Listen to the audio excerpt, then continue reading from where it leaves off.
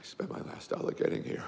One-way ticket, and you're talking to me about healing through belief. You're a man looking at the world through a keyhole, and you've spent your whole life trying to widen that keyhole, to see more, to know more.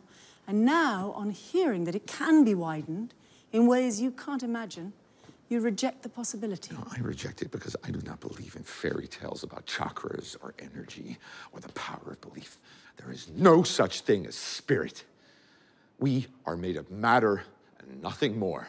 You're just another tiny, momentary speck within an indifferent universe. You think too little of yourself. Oh, you think you see through me, do you? Well, you don't. But I see through you!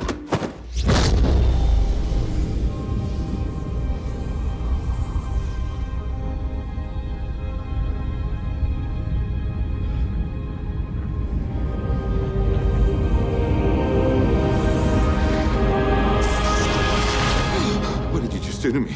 I pushed your astral form out of your physical form. What's in that tea?